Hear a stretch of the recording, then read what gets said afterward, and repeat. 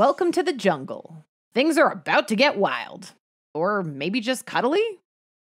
Leading intel from the ship tells me this planet is known for its remarkably cute life forms. And we're here to examine the patterns of evolution that led these critters to have such adorable phenotypes. Time to take a closer look. When two populations achieve reproductive isolation, they're classified as separate species.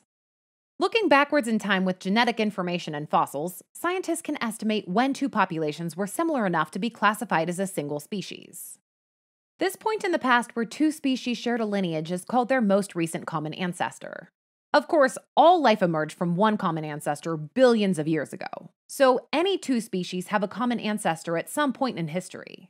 But in general, more closely related species will share a more recent common ancestor. Like these blue and pink space dillos that evolved from the ancestral yellow dillo at this branch point. Substantial genetic differences accumulate once two populations undergo speciation. You can see that as these tree branches diverge, the allele flowers on them also change, representing genetic changes over many generations. Usually, the accumulation of genetic differences between species over many generations also causes phenotypic changes. Those changes provide clues as to what selection pressures each lineage faced and how those pressures shaped each lineage's evolution. We're going to take a look at 3 patterns of evolution that can arise based on selection pressures: divergent, convergent, and parallel evolution.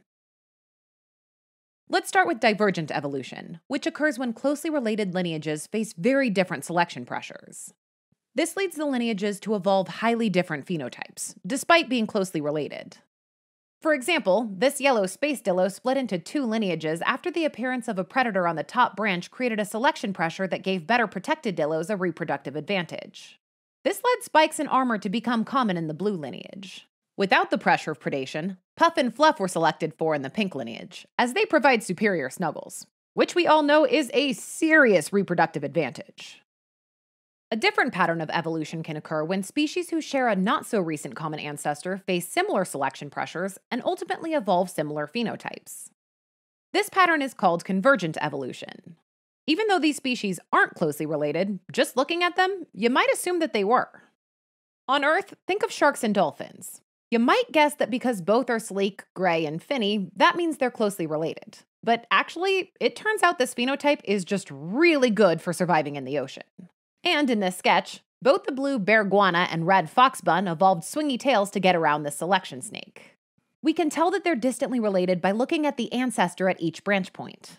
Notice that the ancestors are quite different from each other, even though the species that evolved at the branch tips are so similar. Finally, parallel evolution occurs when closely related species experience similar selection pressures, leading their phenotypes to remain similar over time. On Earth, some mammals in Australia underwent parallel evolution after Australia's landmass broke away from current-day South America millions of years ago. In Australia today, you'll see animals that look a lot like mice, wolves, and cats, but are marsupials instead of placental mammals. Here, the punk rock space sloth and blue mainstream sloth have closely related ancestors hanging out at the branch points, and both face the selection pressure of needing to collect tasty space fruit for food. So both lineages evolved similar long toes for collecting food. Now, what selection pressure makes you grow a mohawk, and how do I make sure my great-great-great-grandkids get one? It can be difficult to tell the difference between convergent evolution and parallel evolution. The key difference is that in convergent evolution, two species are distantly related, but their phenotypes become more similar over time as they face similar selection pressures.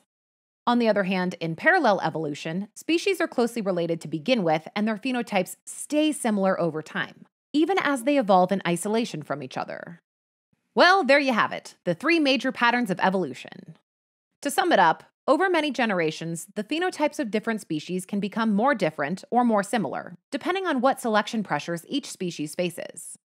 First, there's divergent evolution, where closely related lineages face different selection pressures and evolve different phenotypes. Next, in convergent evolution, distantly related lineages face similar selection pressures and evolve similar phenotypes. Finally, in parallel evolution, closely related species face similar selection pressures and evolve similar phenotypes. Well, these critters are so cute I could stay here forever. But I better get back to the ship and forward this info onto Earth.